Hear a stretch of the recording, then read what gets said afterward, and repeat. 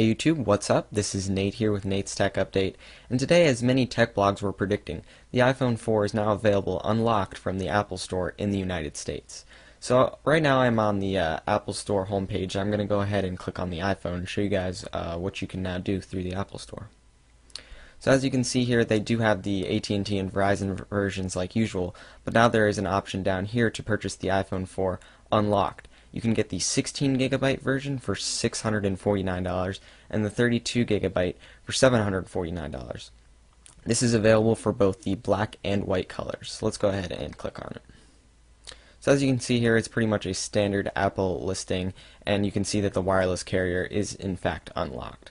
Now for some business people who travel abroad quite often, this will be great for them because they can simply pop in any SIM card they want into the phone without having to pay ridiculous roaming charges from carriers through the United States. But for most consumers in the United States, this phone really isn't a good idea for them.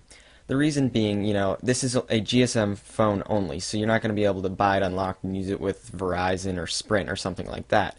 But you could potentially use it with T-Mobile. Now the problem with T-Mobile is that the iPhone 4 runs on the AT&T's 3G frequency, which is different than T-Mobile's 3G frequency. So yes, you can talk and text, but surfing the web will be only at 2G speeds if you were to pop in a T-Mobile SIM card. So in the end, the only other GSM carrier that you could really use this unlocked iPhone 4 would be with AT&T, which you could just go ahead and buy for a subsidized price on a 2-year contract for only $199.